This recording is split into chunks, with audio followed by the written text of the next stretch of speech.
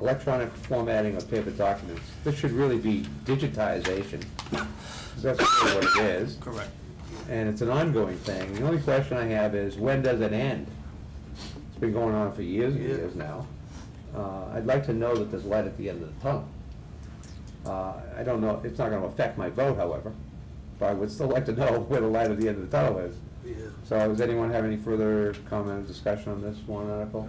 No? Does someone want to make a motion to recommend? Mr. Ladd makes the motion, Mr. Frank seconds. Any further discussion? All those in favor? Unanimous, 8-0.